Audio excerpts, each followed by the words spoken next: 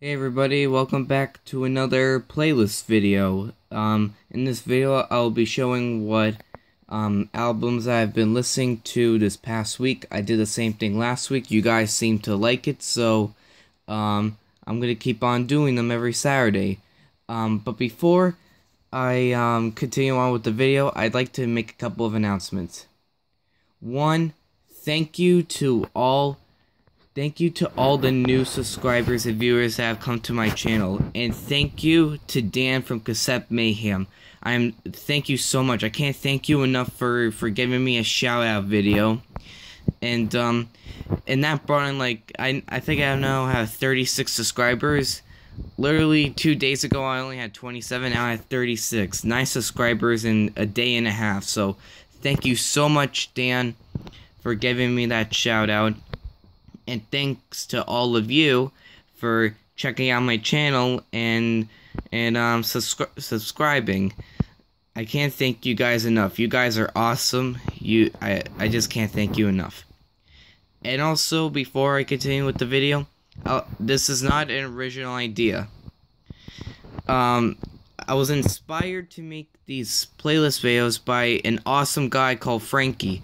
And I'm giving him a shout out in this video, and I think you should check him out. His channel name is called Karabi Crew J. He's a huge fan he's a huge metal collector. He collects a bunch of hard rock and metal. He's mostly vinyl and CD, a little bit cassette, but mostly vinyl and CD. He's a huge Quiet Riot, John Corabi, Megadeth fan. Alice in Chains fan, but he's an awesome guy. Check out his channel. His channel's name is Karabi Crew J. Check him out. Check out Frankie. He's awesome. Okay, and I thank him for inspiring me to do these videos. So now back to the video. So I'm gonna show you what I've been listening to this weekend. We're gonna start off with the one I was listening to last weekend. Was this Motley Crue Stereo Pain, the follow-up to Shout Out the Devil. Now, alright, this is an original CD pressing from 1985.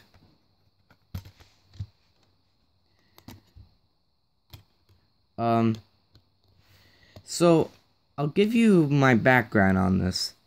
When I first listened to this, I was kind of disappointed.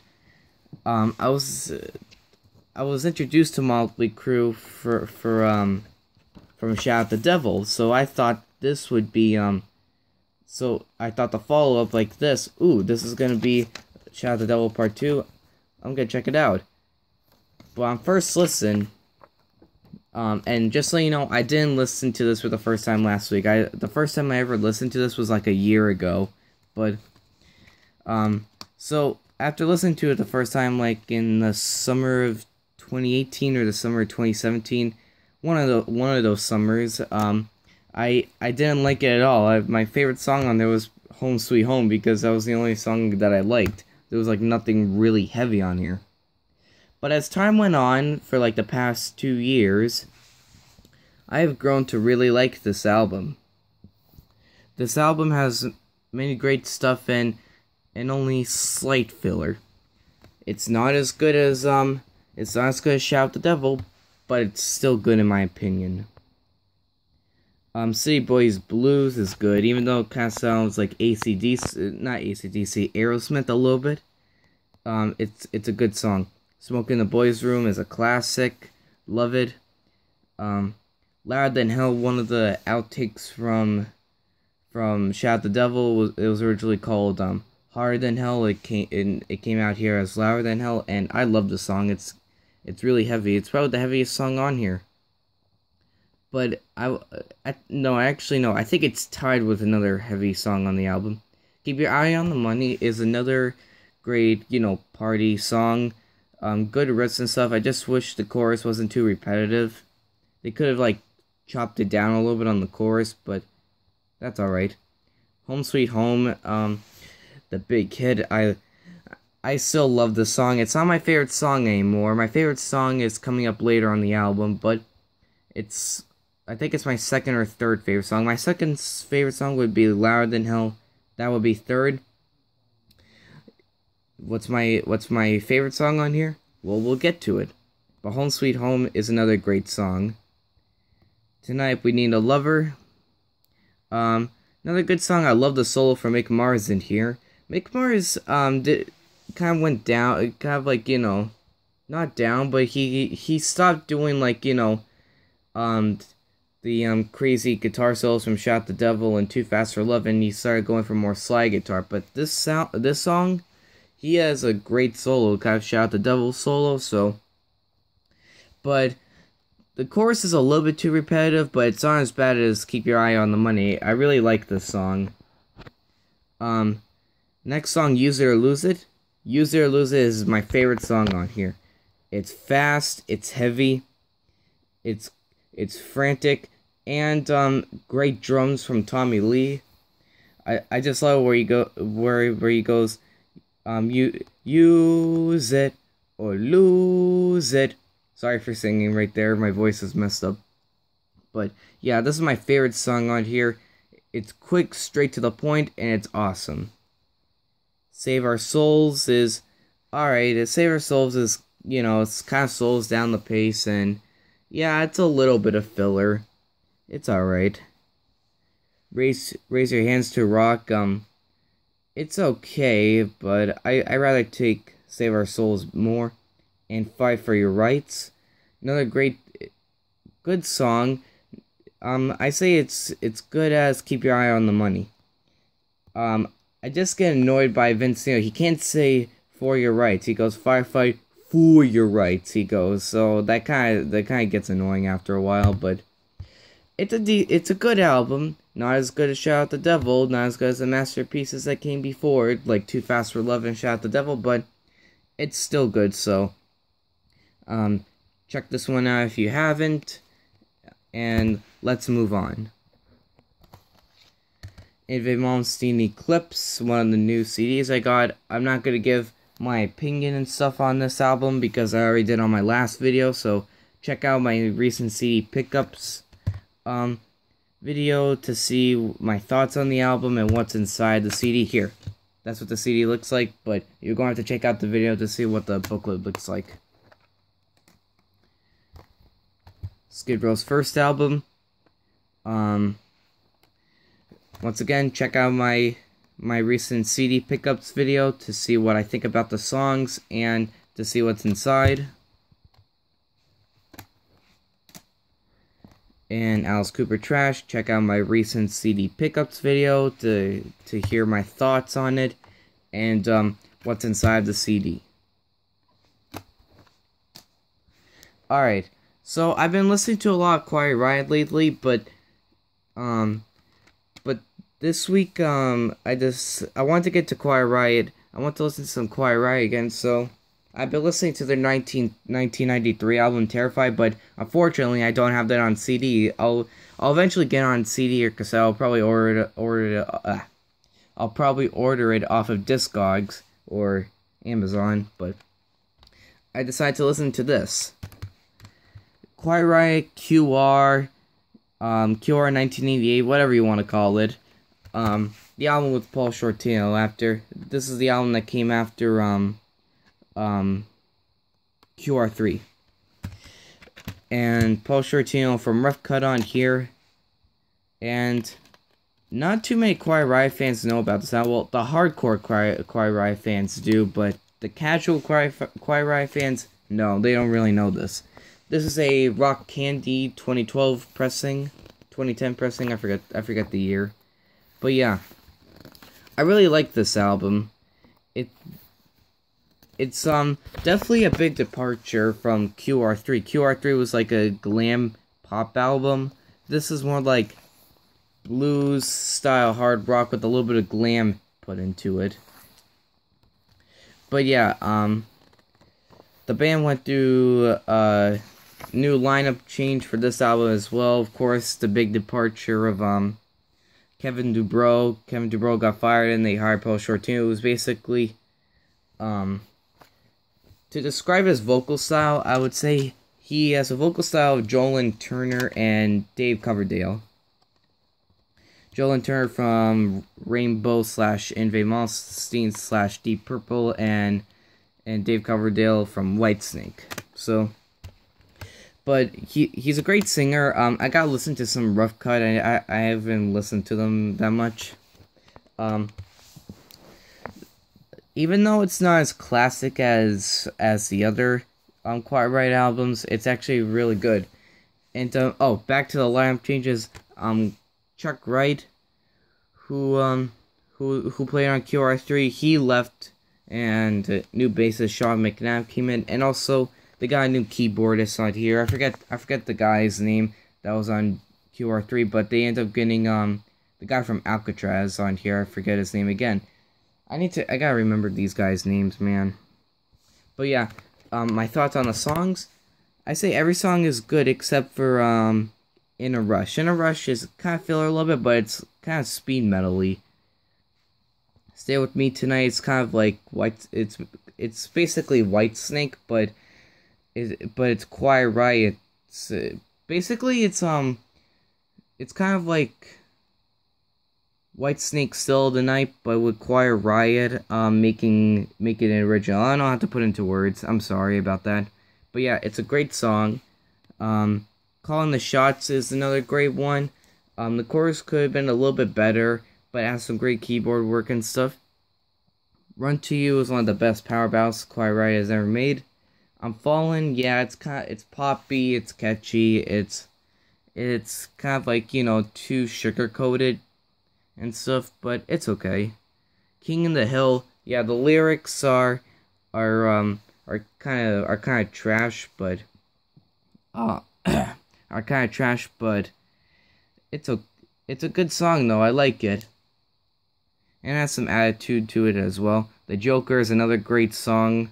Lunar Obsession, that's a really great song, and basically it's an instrumental between I think the keyboardist that they brought in here was Jimmy Waldo, I think his name is. I forget. I'm so sorry.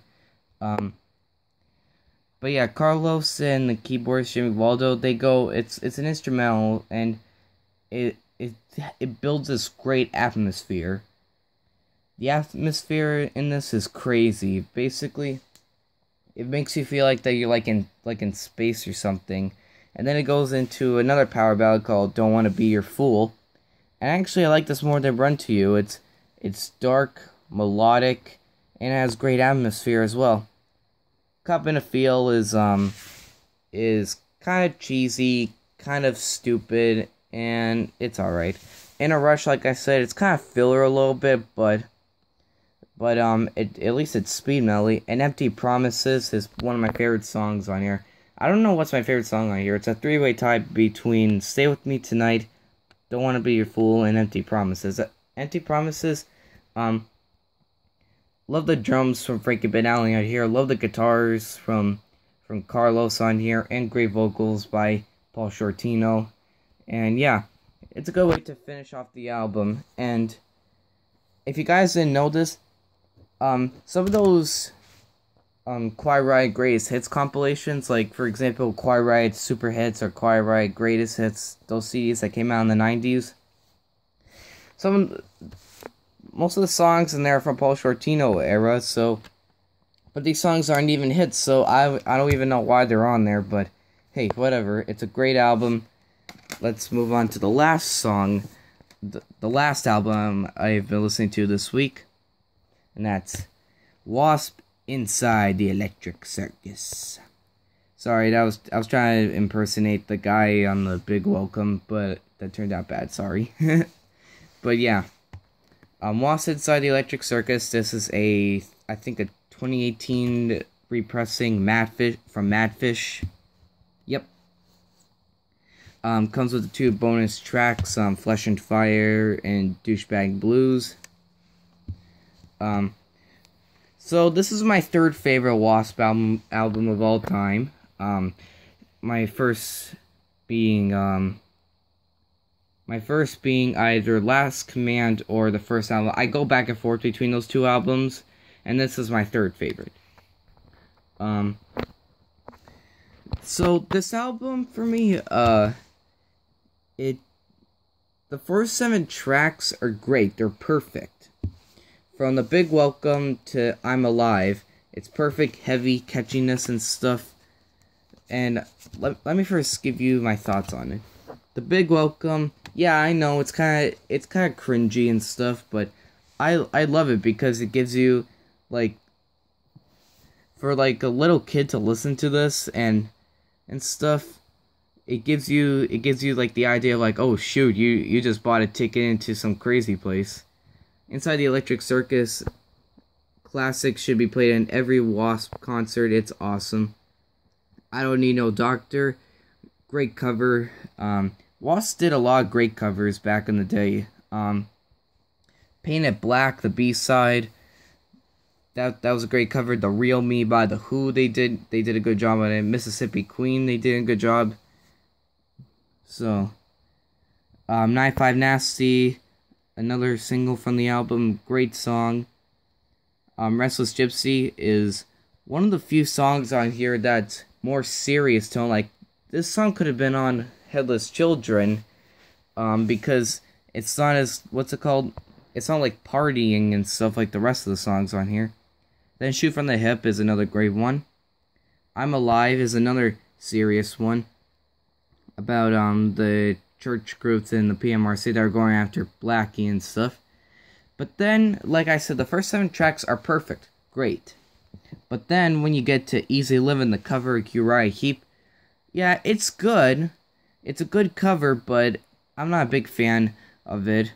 But I gotta say though, it's better than the original one.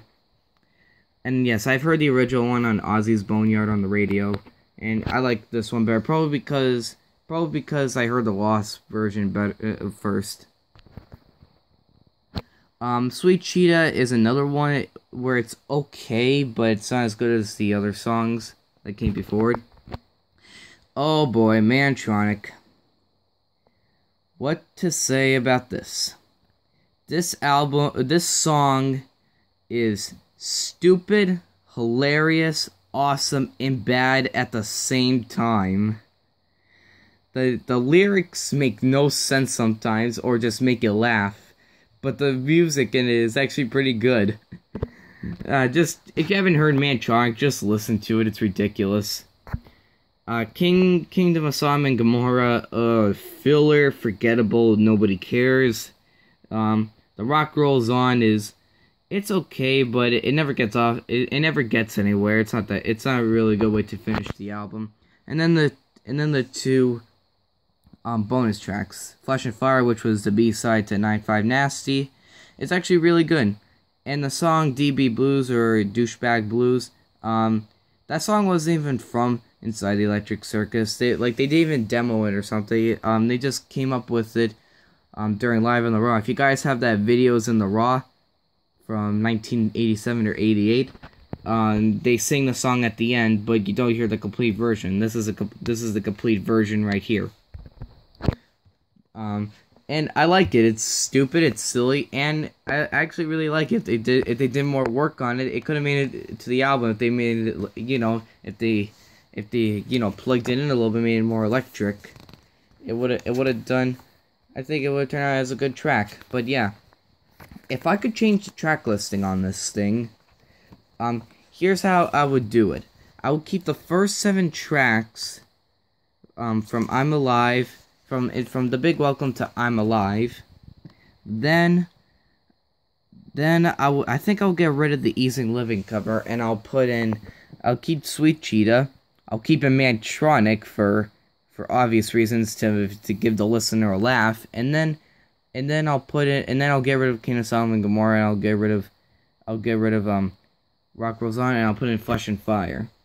And I think I'll either put Flesh and Fire as the ending track or put it before Mantronic. But yeah, you guys comment below on how would you change the track listing if you wanted to. So anyways, guys, that's all the CDs I've been listening to today. I mean, this past week. Hope you enjoyed it. I'll keep on doing these every Saturday. Hope you all doing safe. and I will see you guys later. Peace.